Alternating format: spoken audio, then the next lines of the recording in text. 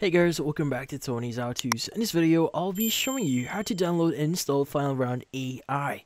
So, before we start, hurry up and check out the software just under this video. So let's get started. So, the first thing that we want to do here is we first need to install the Chrome extension. So you want to go ahead and visit the Chrome extension website here, which in this case Chrome Web Store. So you can just find this on the search bar. Just type in Final Round AI. Now, if you don't know how to get this one, you just need to click on the extension icon at the top right here. Click on Manage Extension. Just click on Chrome Web Store at the left side here, and same thing. Again, just search for Final Round AI. Now, once you've done that, you just need to click on Add to Chrome. Click on Add Extension. And from here on, once you've done that, you should be able to start using it. Now, optionally, you want to right click on it and just pin this into your bar here, so you could just rapidly use this or immediately access this on your browser. But once you've done that, you now need to go to finalroundai.com.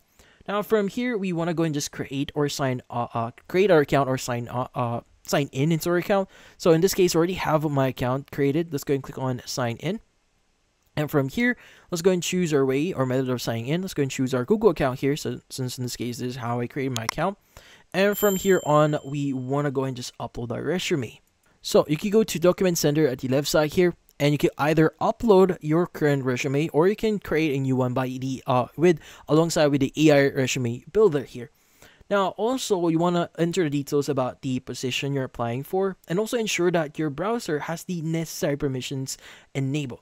So in this case, you may want to enable the microphone and the camera on your Chrome site settings. So typically at the top left here, you want to go ahead and click on this filter icon here, and you want to go ahead and click on the site settings.